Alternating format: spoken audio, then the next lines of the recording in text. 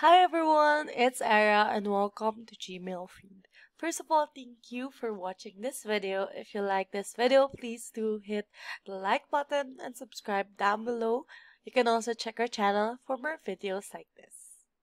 So for this video, I'll be showing you how to see all emails that has attachments.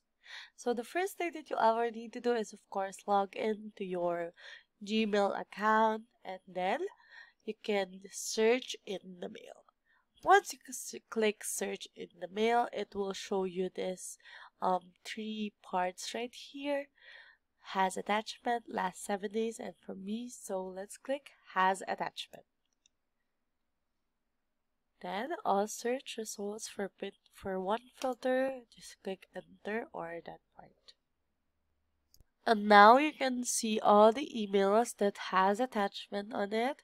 You can also choose whether you want to see emails that has a PDF file, a video file, a spreadsheet, or you can also choose the email sender, the time, like for example, older than a year, older than 6 months, or a custom range, or even when you sent it, or is it read. So that's basically it on how you can see all the emails that has attachment on it. If you like this video, please do give it a like, comment down below your suggestions or questions, and see you on the next video. Bye! Subscribe!